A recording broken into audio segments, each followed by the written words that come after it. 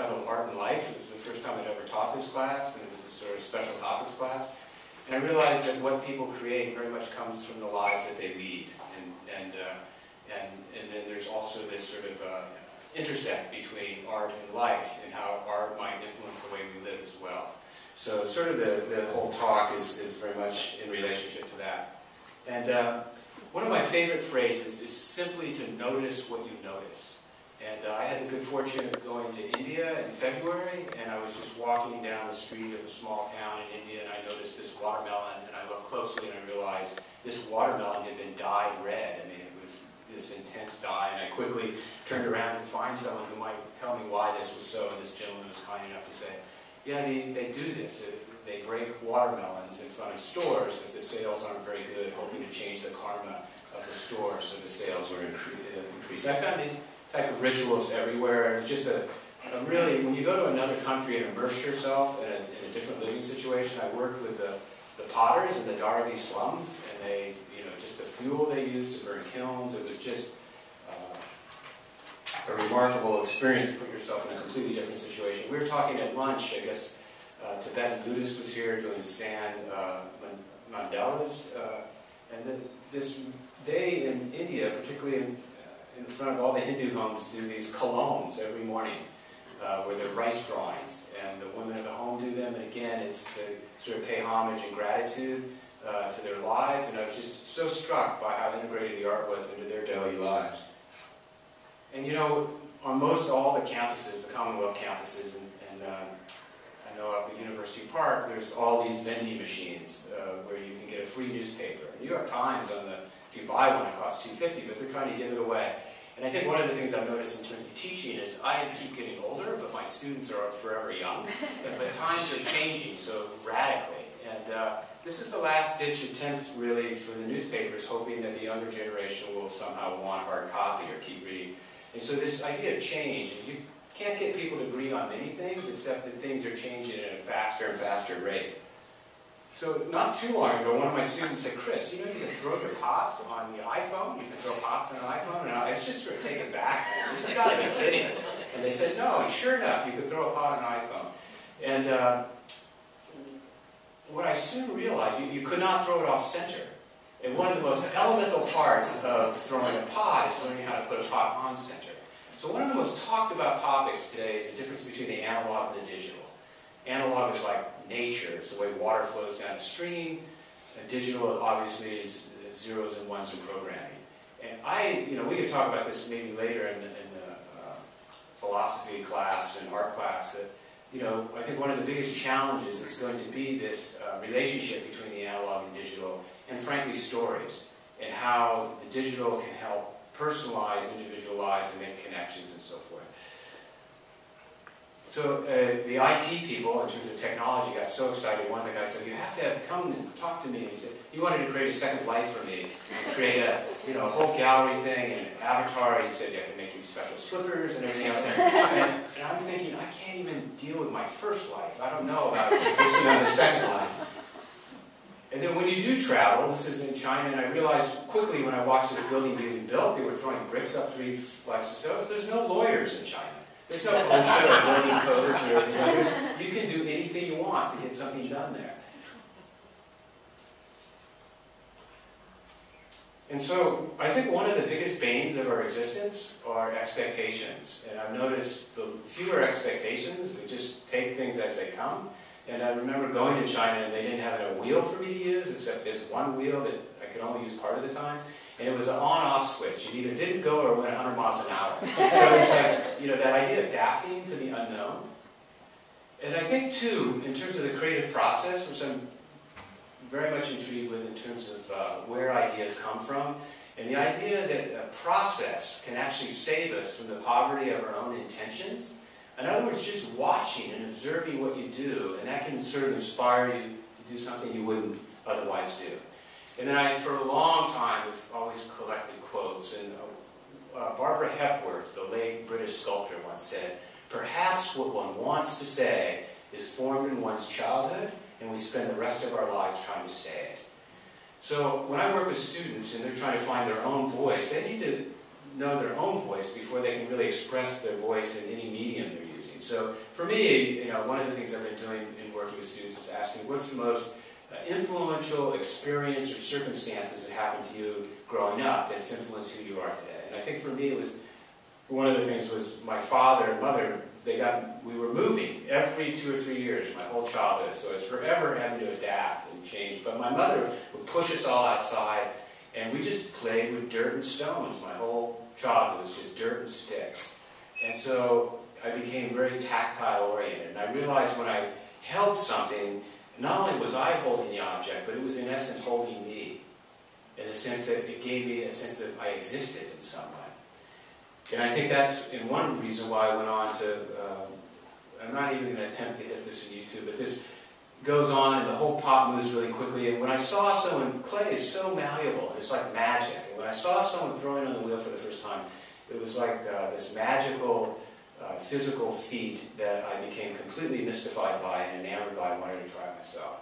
So these pots are, I guess 25 years old or something, but I was really dealing with strong senses of form, but really wanted to energize the surface.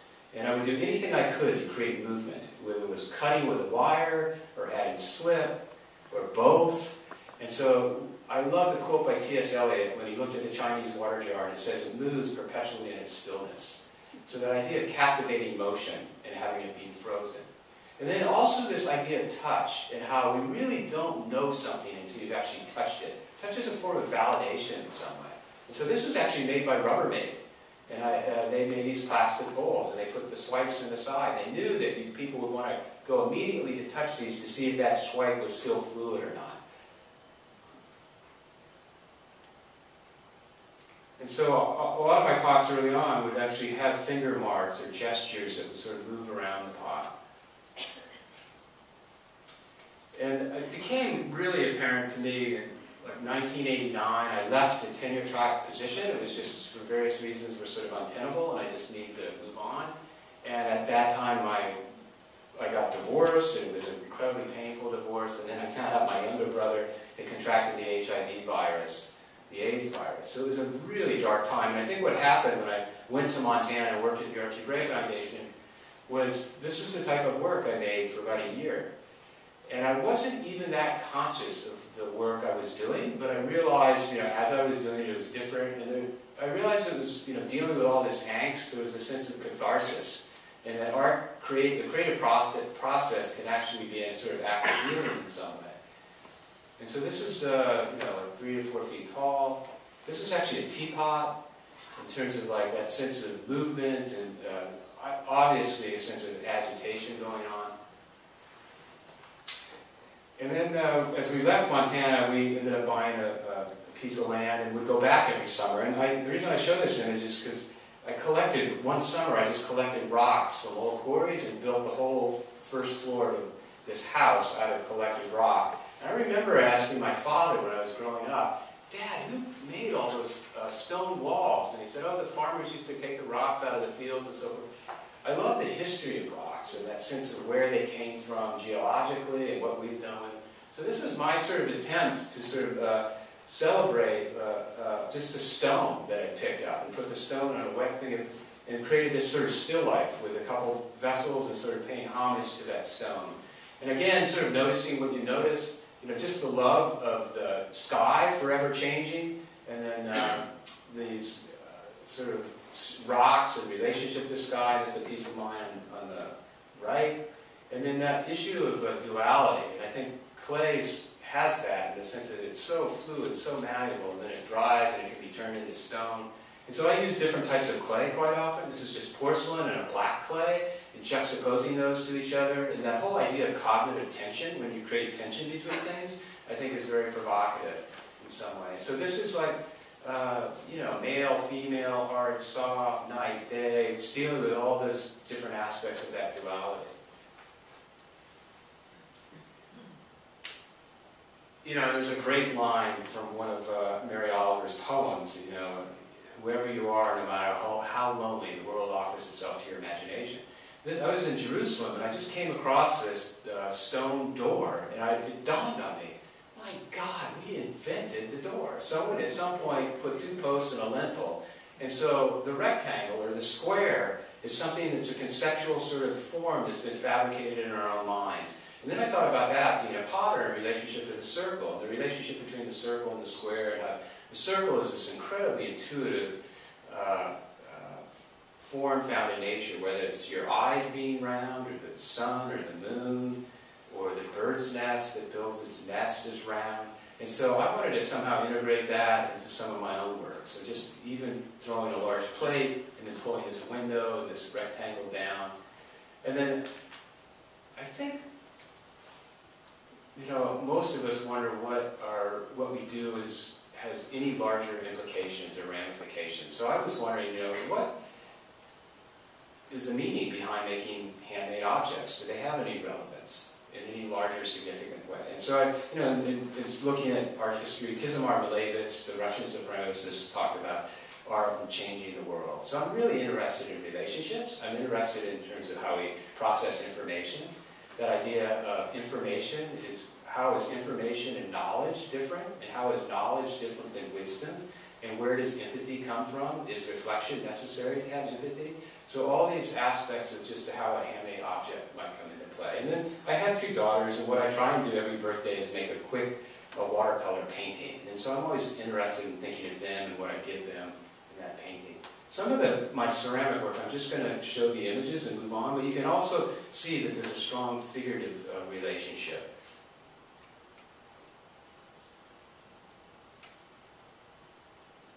And when I did make functional pots, I mean, one of the most significant questions I was asked in graduate school, where do you want your pots to end up? Do you want them to end up in the living room, or do you want them to end up in the kitchen?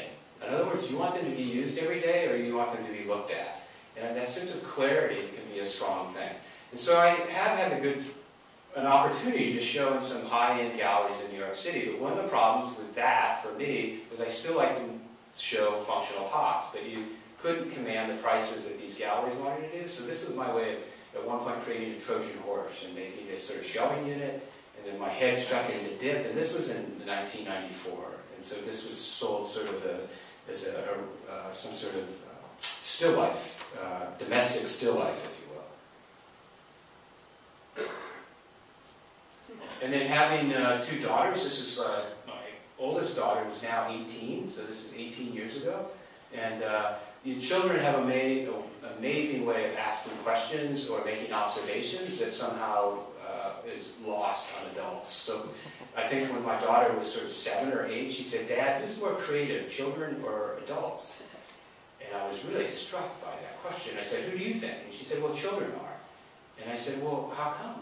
And she said, "We have more time." and so this idea of our relationship to time is really something that I would say, if I had to answer what's the most sentimental aspect or interest of my work, I would say it's time in relationship to space. So I was really enamored when Vito Conci said, "Time is fast and space is slow." And there's all these pithy little comments, or good things happen slowly, bad things happen fast. So I saw her, you know, this was a few years ago, my daughters were just peeling an orange, and I said, "What are you doing?" And they said, "We're peeling an orange." I said, "Why are you peeling it that way?" And they said, "Well, why not?" So the little villages that they used to create. And I am really intrigued. We live in an age of distraction. I mean, you read any of the Penn studies or so forth, the average person spending 7 to 8 hours in front of a screen outside of work. And so, you know, what's lost upon us was captured in this. I was walking down the street, and this fellow was weaving his lawnmower back and forth, and I, you know, politely asked him, I could talk to him, I said, why are you weaving back and forth? And he said, "I'm bored." and so it's good to be bored, because boredom leads to all sorts of other creative possibilities. And so one of the things I do is I love to teach, because teaching is about questions. And art, the essence of why art is so special is because it's about questions. It's about this sense of wonder and a relationship to the world we live in, which is endless. So when I work with students, I get students all the time that are saying, "Chris, you do a pretty good job." They'll ask me questions. "You do a pretty good job of facilitating a conversation between yourself and the students. How could you do a better job of facilitating a conversation amongst the students themselves?" So I love these questions in terms of like the pedagogy of teaching and just everything we do. So this is some of the work, and they've gone on and been very successful. This is Jason Walker. This is all drawn. It's an illustrated porcelain bowl. And this woman's now a grad student, Jennifer Daggs, up at Alpha. She was an undergrad. This is just from a show a year or two ago. And this is a functional pot by Stephen Colby.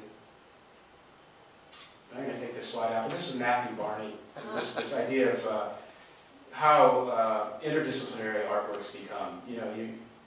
We have students now that are filmmakers, potters, painters, performance artists. I mean, it's like you do it all.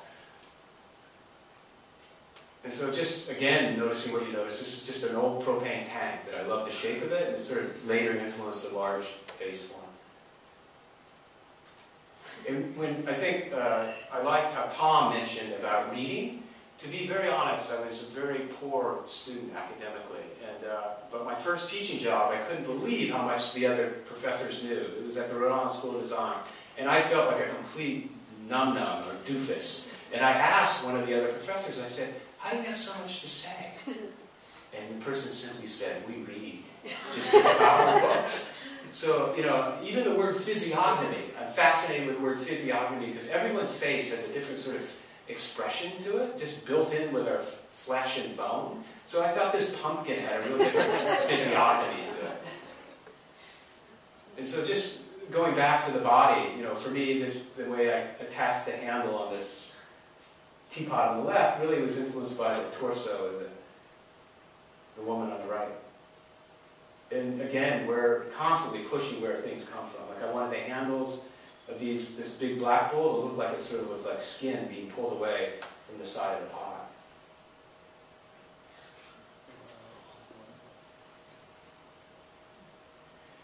And it's like life is somewhat like I don't know, it's a detective story, but it's about how, when you like something, it's not enough just to say you like something. You have to really probe like a miner deeper and find out why you like something. And I've noticed I've always liked straight lines in relationship to curves.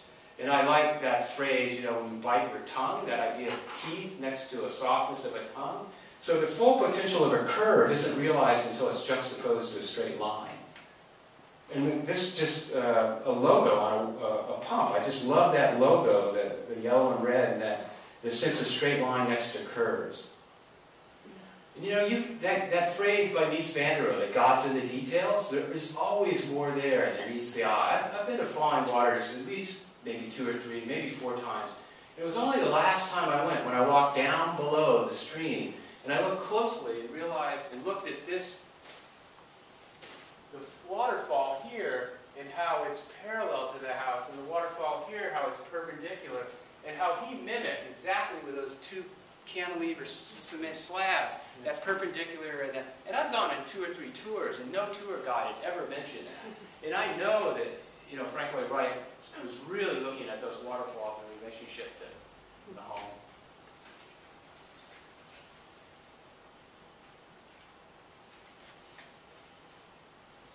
Just a series of small covered jars.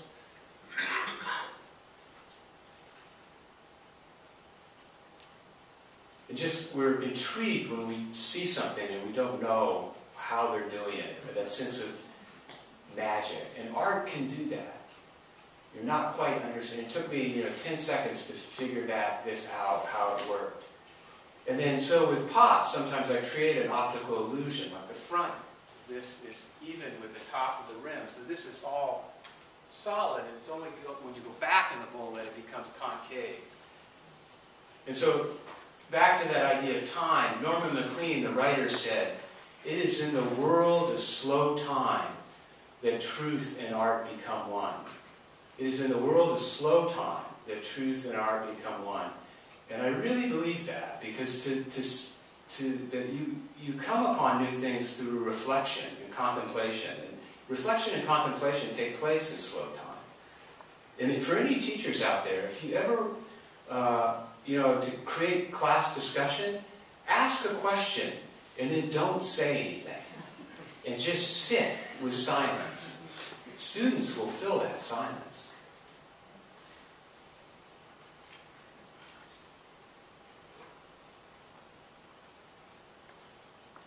And so this idea of touch and sort of the space. There's the space inside of a pot that space holds, but there's also space between pots or between people.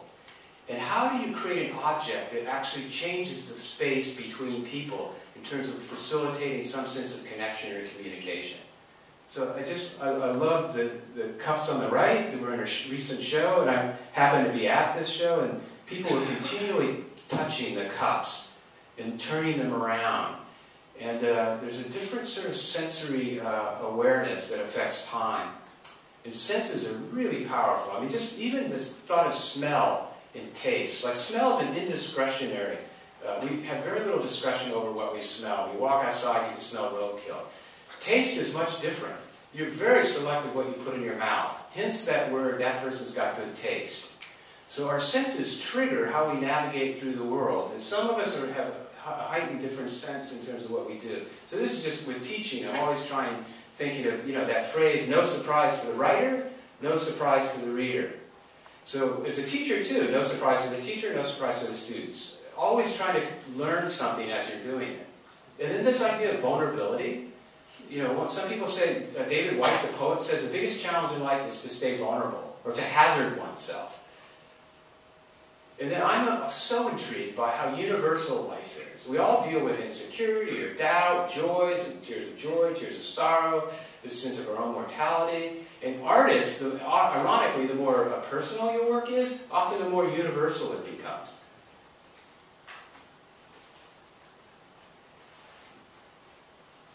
And then, years ago, someone said to me, Chris, have you heard of the 4 stages of learning? And I said, no, tell me about them. And they said, well, it's unconscious incompetence, conscious incompetence, conscious competence, and then unconscious competence. And I go, oh, that's heady. So, and basically it's translated this. Unconscious incompetence means you're making bad work, you don't even know you're making bad work. Conscious incompetence means you're making bad work and you know you're making bad work. Conscious competence means you're making good work and you know you're making good work. Unconscious competence means you're making good work and you can't even comprehend how you did it. It's like the artwork is taking you to a place, it's informing you of who you are. And that is where the magic in art happens. And in every field. Alexander Fleming, when he discovered penicillin and so forth, it's always that sense of surprise. And so this pot for me was a talisman, if you will. It told me, it validated this, because I was having to ship this off to a show. The gallery wanted a title for the piece, so I called it The Black Box. I was packing it and looking at it. It was made 4 months or 3 months after 9/11. And I know that the form at the top came from watching those planes over and over again, flying into the World Trade Center buildings. And I didn't know it at the time, and things percolate up from our unconscious.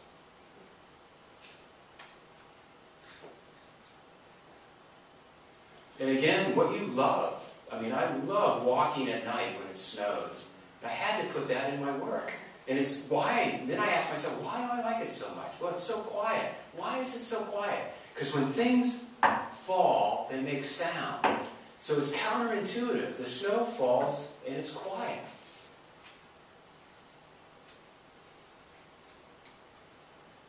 And just that mystery of the unknown. We have the mystery of what our own bodies are in terms of what's inside.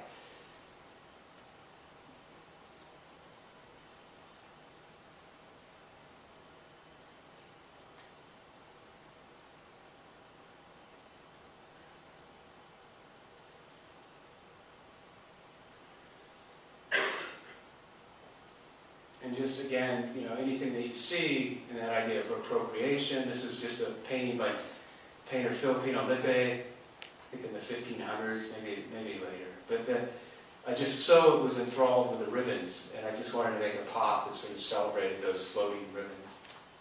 So we were talking about haystacks, little crafts. We're sort of coming to the end. It's not too much longer here, but this is up in Maine. And this is the dining hall, and you overlook the Atlantic Ocean. And this, the Ed Laramie Barnes designed the whole campus. It's one of the most beautiful places on earth. And so we send our students every summer to Aramount, to Peters Valley, New Jersey, to Haystack, Archie Bray. They go to all these places, and then they come back with all that knowledge, and it's like it pushes the whole ceramics area forward because they've all had these amazing experiences at these different places. And then I've had the good fortune to have some relationships with these places. This is the Archie Bray Foundation, has this $2 million new state-of-the-art studio for residents there. And people go work there, they learn, and then they go back to wherever they're from.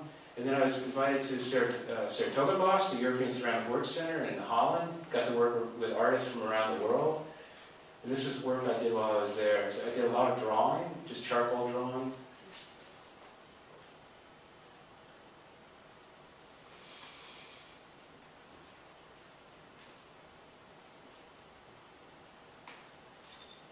Some of the clay work.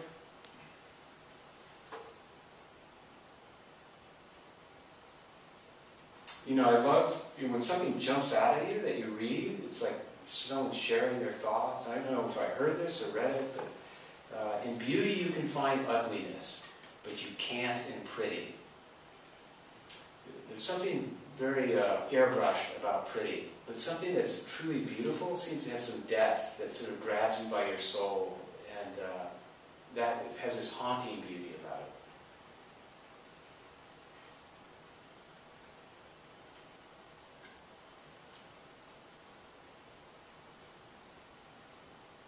And then this idea of collaboration. I'll just quickly, I worked with a young German artist, and he said, I want to collaborate with you. And I said, okay, what do you want to do? He says, I want you to sit at the wheel, and I'll tell you exactly what to do.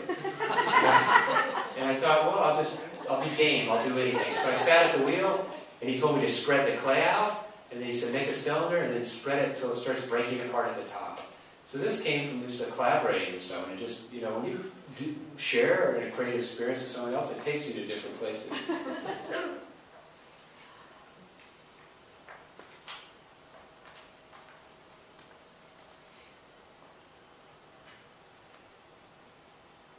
It's called Slice of Night.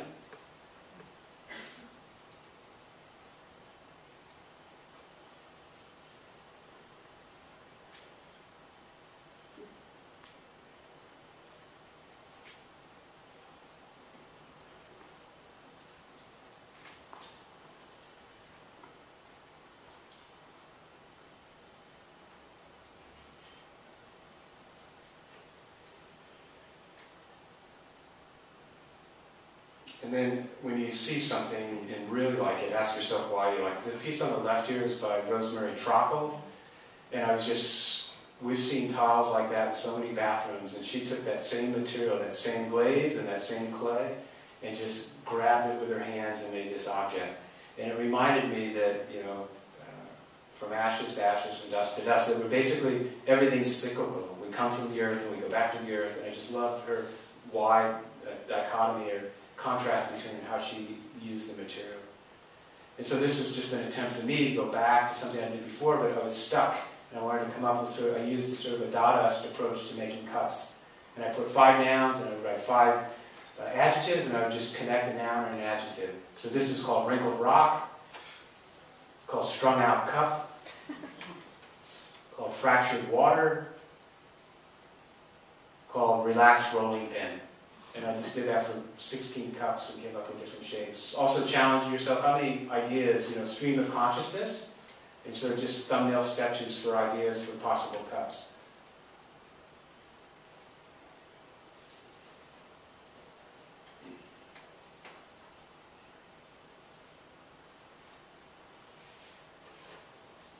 And then just that idea, you never know what's on the inside of things. This is a big oak tree that the branch tore off, and there's just I realized when the branch came off it was all rotten on the inside. And even with people, we never know what's on the inside. You can be highly perceptive and sense what's on the inside of someone, but it's always a mystery. And then we're coming to the end here. This is the third to last slide. And I had a moment that really had a huge influence on me. It was maybe 3 years ago. I got a call from my youngest brother, Peter, and said, Peter, he said, Chris, I've been on Facebook, and the director of our camp, Bob Easton, is in hospice. And I knew Bob was in his 90s. He was actually 92.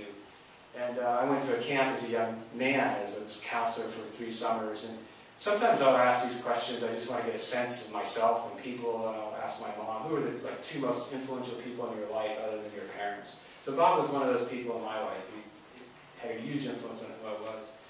And I went to bed realizing he was long for this earth. He wasn't going to be around much longer. And I went to bed on a Wednesday night. In the middle of the night, I got up and I just said, I've got to go visit. This is the last time I'll ever see him. So I got up that morning, called my brother, who was in Milford, PA. I said, Peter, I'm going to drive up to Vermont to see Bob. I said, do you want to come? And he said, yeah. So we both drove up outside of Rutland, Vermont, and he was still lucid enough that he could talk, and we talked about camp days, but I knew it was the last time. His days were numbered, and as I was leaving, I'll never forget, he sort of smiled and gave me a thumbs up. And I asked his wife, Ruth, I said, can we stop by the camp? And she said, sure. It had been closed for 20 years. It had just been put in mothballs. So we went back on this cold February day.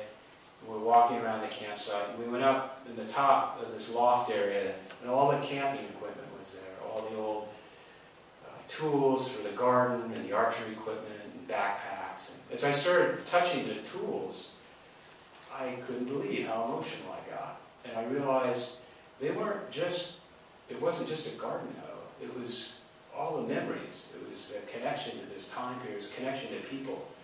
And that is, in many ways, what art can do. It can transport you to different thoughts and make different connections. And it's not just an object. There's stories that help bond us together. And this is Edward Manet. And these are the last 2 slides. And Manet had this show, and the show sold out. And there was such enthusiasm. The person that bought this bundle of asparagus paid more than it was worth.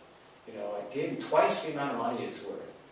Manet came in a few days later, and this gallery owner said, man, hey, they love your work. And someone bought the bundled white asparagus for twice as, or half again as much, and insisted they pay more money than we were asking because it was such a great painting. Manet was touched by this. And he went back to the studio, painted a whole other painting, and sent the collector this painting with a note that said, you forgot one. Thank you for your time.